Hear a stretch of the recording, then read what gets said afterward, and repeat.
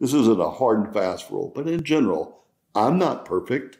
And I hope that I have really matured and I've asked for forgiveness for some stupid things in the past.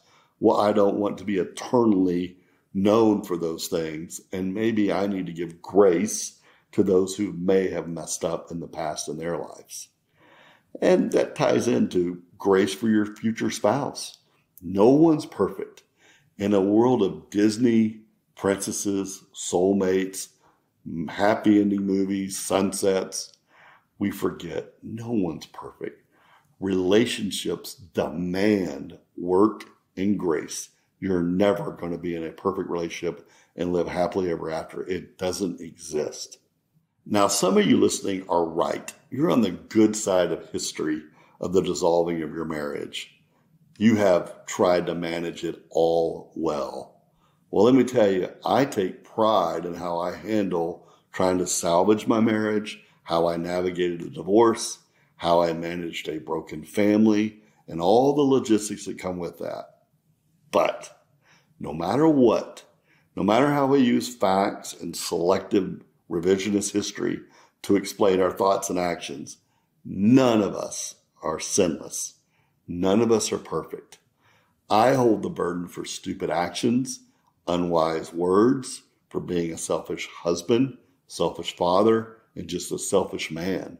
If God can forgive me, and I am blessed by His grace, who am I to not give it away, to pay it forward? We've been given a gift so big, we can't hold it in our hands. We must pass it around. It overflows. Lastly, I feel the need to address this for some of you.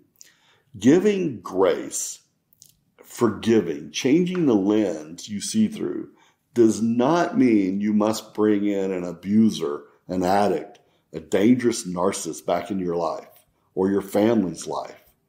But when you're ready, when your heart softens, you can pray for them. You can, when safe, drop the harshness.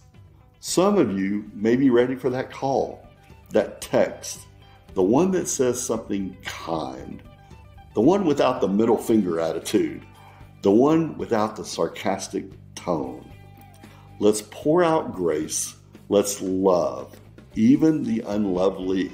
If you like this content, then subscribe for even more resources, fun, laughter, and sound advice for Christians adventuring in unyoked living.